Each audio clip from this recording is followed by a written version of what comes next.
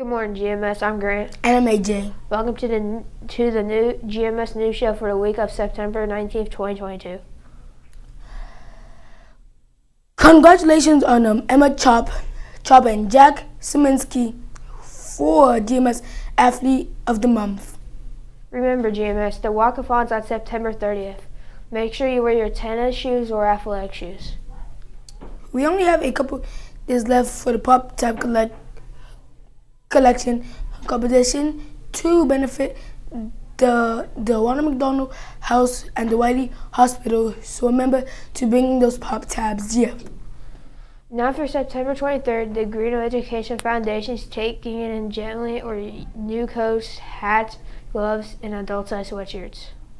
Texas Water's Woes Sashimi butter and gift cards will be available to purchase as part of the PTO fundraiser.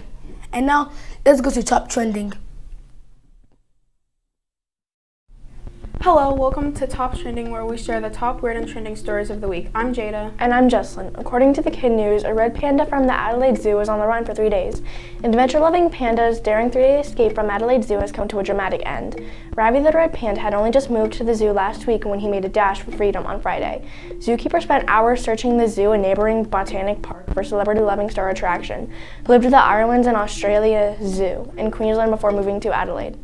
On Sunday morning, a sharp-eyed security officer noticed a fluffy red tail in Moreton Bay fig tree in the park. Ravi's keepers produced a range of treats to lure him down, but sweet corn, bamboo, and dried figs were not as sweet as freedom. In a last-ditch effort, the panda was brought down with a tranquilizer dart shot by a highly trained zookeeper. Adelaide Zoo Director Dr. Phil Ainsley said the furry fugitive would spend the next 2 to 3 days in a secure animal health department. Ravi, a nocturnal animal, was probably already asleep before he got him with the dart. A vet in a harness climbed in a ladder with a net to coax Ravi out of the tree and into waiting blankets by the zookeepers. An infamous UFO photo, dubbed the world's best by some, shows a huge diamond-shaped object flying over the Scottish Highlands.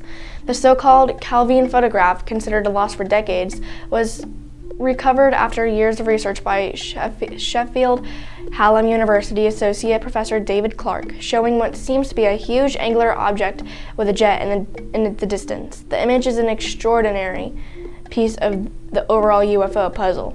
It was taken at around 9 p.m. on August 4, 1990, allegedly by 2 male hikers on a hillside near Calvin in central Scotland.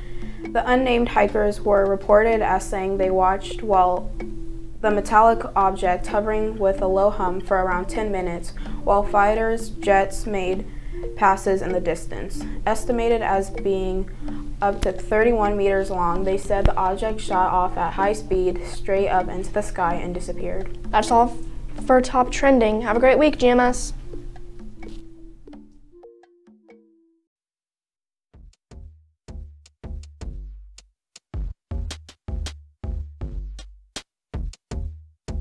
Hi, I'm Lacey, and this is the GMS Roll Call.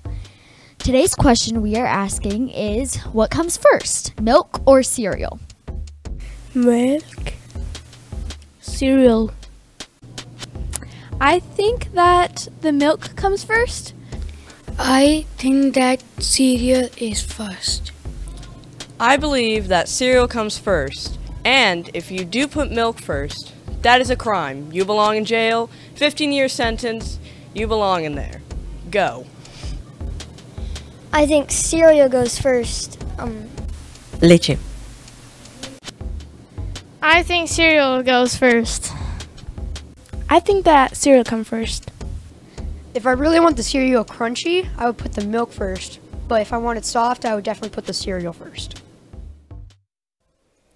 Welcome to the GMS News Show Interview of the Week. I'm Dexter McDaniel, here at 7th grade language arts instructor, Mrs. Perry. How are you doing today, Mrs. Perry? I'm good. How are you?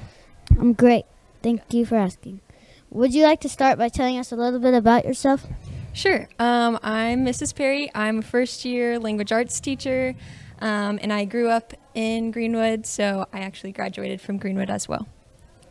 What do you do and what do you enjoy most about teaching? I love seeing kids learn, but I also like seeing kids grow as people. And being friends with me. True. What is your favorite place to go on vacation and why?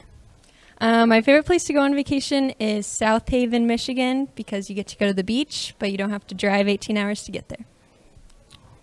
Okay. What is your favorite restaurant and why?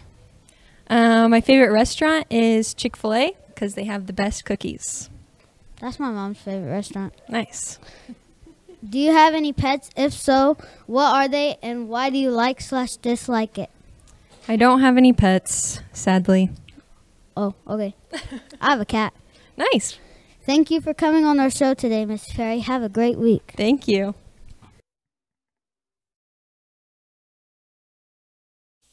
Welcome to GMS Sports. I'm Griffin. And I'm Cameron. Let's head to this week's sports.